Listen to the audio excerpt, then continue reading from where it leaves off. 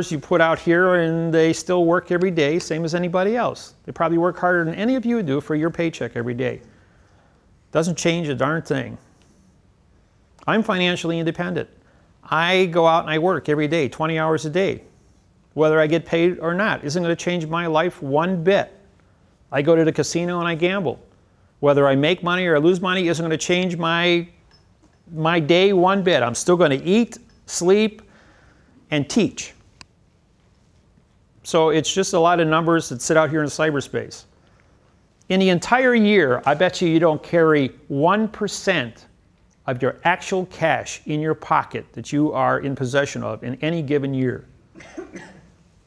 And all the rest of it is a bunch of numbers that float around between banks and credit unions and MasterCard and paying bills and buying food, and it's all done with a magnetic strip. It's just a bunch of numbers that floats around out there. And that's the same thing with Rothschild. It's just all electronic numbers that go here and there. It's bookkeeping. But he's not using it for good. How do you know? You don't know. That's just it. You're told one thing. Some of it is good, some of it is evil, some of it goes to scientific projects. You know, all your military governments worldwide have black ops, which they don't account, there's no accountability. Just like the movie Charlie Wilson's War. Some of you have seen the movie with Tom Hanks. Good movie. It's a true story too, by the way. Misappropriations, it's called. And they use, and that's how the Afghans defeated the Russians. And never once was there any implication that we were involved with it, because it all happens behind the scenes. There's a whole world of things that happen out here that we don't know about. No more than you know about what goes on inside your own body, or how your brain works, or how all your organisms in your body keep you alive every day. You don't sit there and worry about it at night. It just is. We're only the sum of our knowledge that we can actually put our finger on, and we only can talk one word at a time. We can't absorb all the knowledge in the world simultaneously. I'm a guy, you ask me a question and I'll download like a computer. Same thing with that computer there. You ask it a question, it'll give you an answer. And if that computer doesn't have its capacity to log onto the internet, and I will go out and get the answer for you. Or you can go down, before I had computers, I had to go down to the Milwaukee Public Library and sit there 40 hours a week reading books, the old-fashioned way. Do research. And then when the computers came out, it exponentialized my ability to learn, because it gave me information instantly.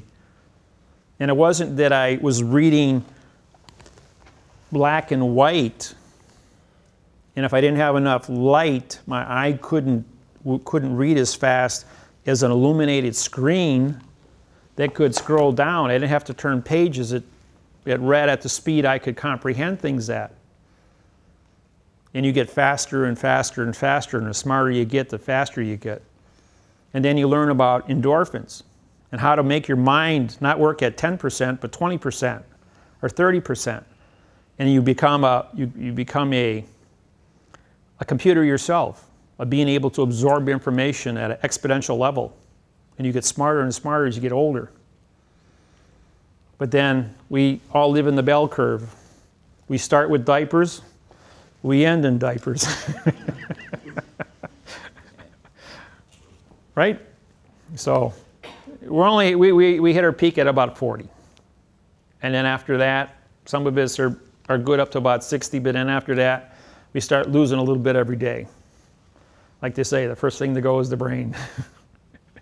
Question? My question's more of an invitation, really. I've got a few stamps here. Oh yeah, he's got the Navigator stamps. He's got about 200-300 of them over here. If anybody wants Navigator stamps. If anyone wants to see what they look like, 'cause there's been a lot of talk about these stamps. He's got all kinds of dollar stamps with the gold seals on. He collects them. So if anybody wants to buy stamps from him, he's the guy to see. Oh.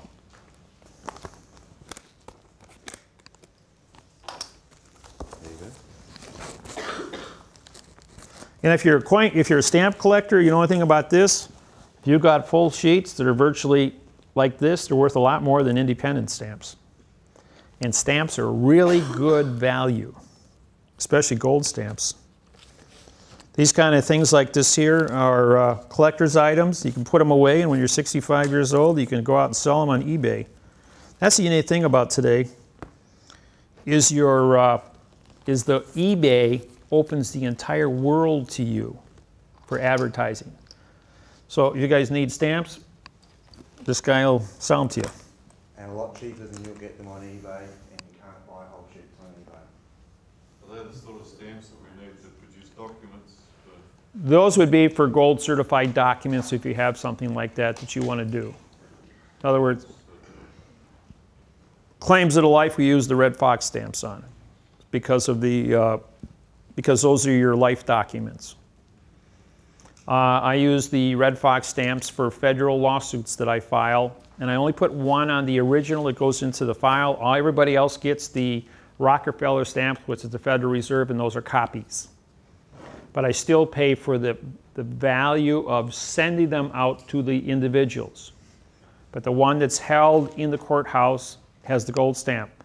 Now, to break the continuance of evidence of the value of this, what the governments are doing is photocopying them and then destroying the paper so that there's no paper record, and they just keep it on video. So if it ever comes down to show us the evidence, oh, the tape got erased or the file got deleted. So they can cover up the lie, because this technology exposes all the lies they're doing. So you always make two originals, one for yourself and one for the court. Okay? With the gold stamp on it. Yeah, I always do backups. Yes? You say the courts and everything, they're trying to cover up all that sort of side of things, but one day there's going to be a shift when everyone's going to be using this language. How far into the future do you see that? I see it 2012, April 6, 2012. That's 2 years from now. And I see that it's going to be a 9-month transition shift, and on 12/21/2012 it'll be official globally. And based on the fact that in 10 years I've gone from a website where I was just getting a few hundred hits a day to 40 to 50,000 new people every day and 400 million people on my website right now. By 2012 I should have 51% of the world's population that have knowledge and have a voting capacity to vote in with knowledge, syntax, the correct syntax. And governments will have to change. And I've made this statement at all the seminars, and I think the government is hearing me because of the amount of activity that's taking place. And the amount of military personnel, all new military personnel. I'm constantly getting hits from military organizations, judicial sites, where the courthouses, universities. When I was over in Auckland, I did 2 presentations at the University of the Mori University for all the deans. And then one of the deans stood up and said, "But can we trust that you just told us the truth?" And 6 of the other deans had been studying my technology for over 2 years and said, "We've tried to defeat it. It is a truthful statement that he's just showed us today, and we will endorse and assist the rest of you deans in understanding this at the Mori University." So they want to bring in the syntax and teach it to all Moris that go to the Mori University, because they know that's the only way they're going to defeat a fiction which has invaded their country for 173 years. And Why April 25th, 2012? Oh, there's two dates. 4/6/2012 is the Mayans, and 12/21/2012 is the Egyptians. And they both claim that that's the end. And Pandora is destroyer of worlds. Destroyer is a pronoun, of is an adverb, modifies the verb world. I destroy the verb world. This technology destroys the verb world. Yeah.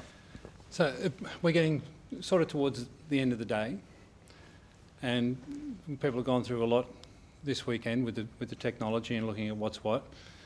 And it'd be good to be able to have a conversation about what a change would maybe look like and what sort of structures may be in place as far as the community of people is concerned. Some of the things that I've been talking to people about, or ideas that I've had, and I tell you right now that none of my ideas are original. Everything that I have comes from other sources.